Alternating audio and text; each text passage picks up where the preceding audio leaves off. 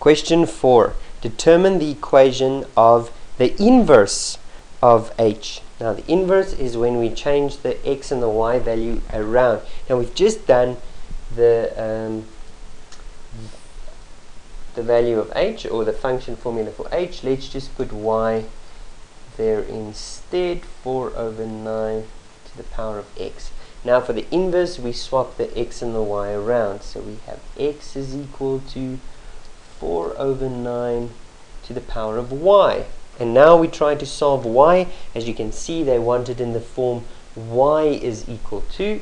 So to solve y, we see y is in the exponent, so we are going to have to use the logarithms to get it out of the exponent. A logarithm says that the exponent y is equal to log of the base, which in this case is 4 over 9, okay, and with an interior of the answer, x.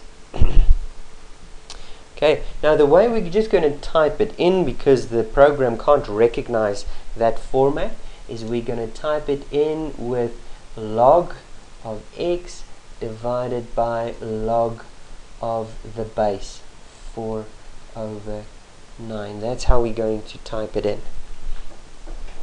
So log of the interior divided by log of the base.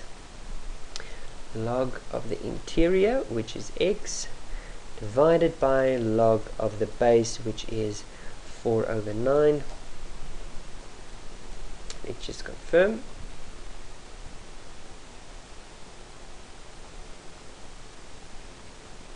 There we go. Log of interior divided by log of base.